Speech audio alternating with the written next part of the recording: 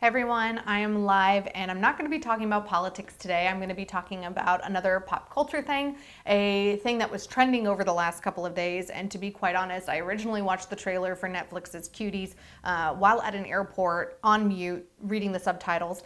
And it got a lot of backlash from left, right, center, people from all religious backgrounds. I think I saw somebody tweet, hey, Christian moms, get on this because this is disturbing, get it canceled. But a lot of people in the Muslim community, in the Jewish community, non-religious people saw the trailer and the poster and did a double take. Initially, my thought was WTF. Like, what is this? And why is this being promoted by Hollywood? So I've done a little digging the last couple of days. The film is not out yet. It comes out next month on Netflix.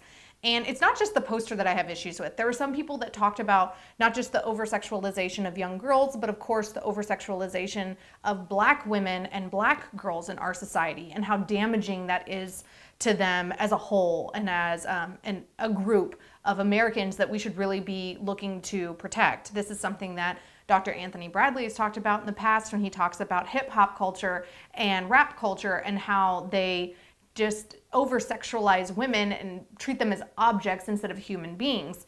And he is much more educated and well-spoken when he talks about those things than me, so you should go check out his perspective. I don't agree with Dr. Bradley on everything, but he is one of the people that I listen to on a lot of things. And he said that for years. Actually, I've known him for more than 10 years now, and he's been talking about this. So you had an element of social media backlash from people that were saying, hey, this over-sexualization of Black women is not okay, and this over-sexualization of Black girls is not okay. And then you had people like myself and others on the right side of the aisle saying, hold up, like this just looks straight up pedophilic.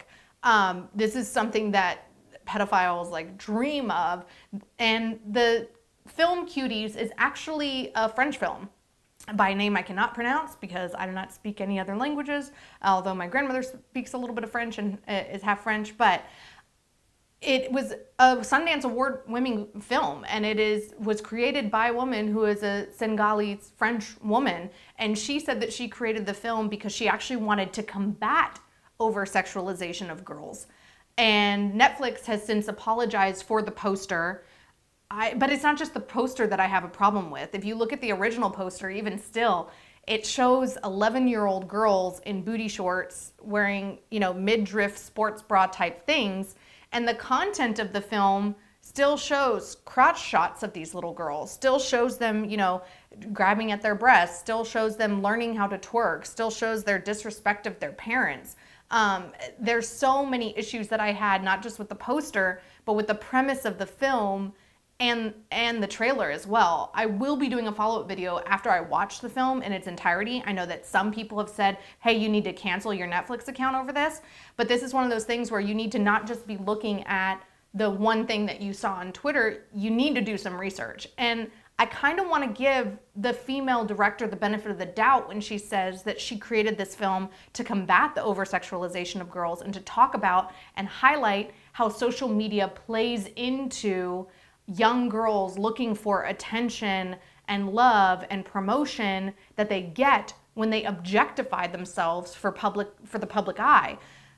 But I have an initial contention with the fact that she still casted young girls. The lead actress is 11 years old. She's an 11-year-old playing an 11-year-old. Yes, Johnny, I did watch the entire trailer and I read the premise of the film on Wikipedia and I read reviews after it won at Sundance. So I've done a little bit of research here. And my contention with the director is that's one of the things. She still had this storyline of the twerking and the disrespect to the parents and these girls just overall being sexualized, like even in the trailer with the pouty lips and the hip thrusting and the makeup and the eyelashes. I don't understand. I think that there's a lot of ways that you can talk about the damage that social media and over-sexualization of 11-year-old girls, of tween girls, does to this entire generation, and even some, unfortunately, generations before have experienced this, without objectifying or highlighting 11-year-old actors with crotch shots and sexualized behavior.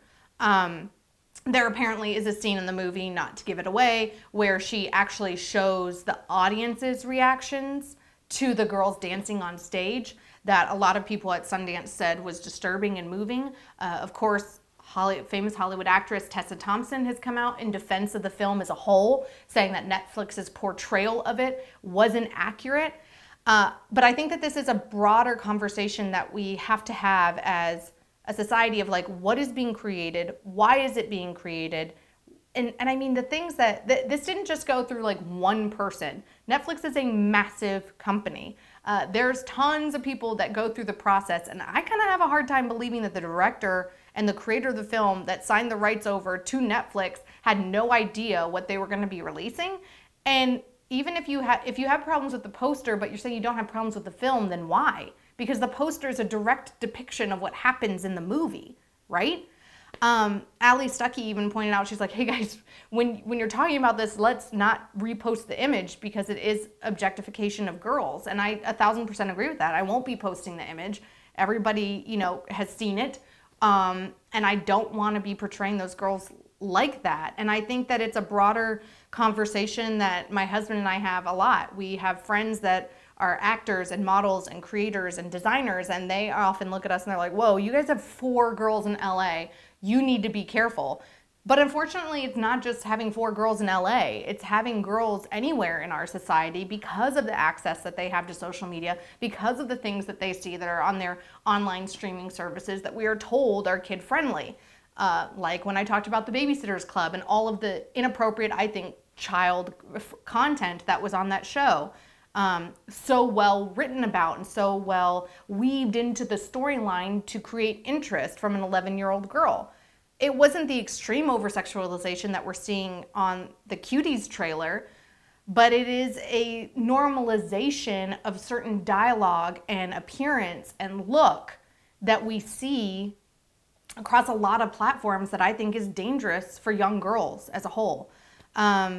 So anyway, I think that we all need to use this as an example and an opportunity to look deeper than just the tweets, to look deeper than just the poster, and to hopefully hold people accountable for the art that they are creating and why they are creating it.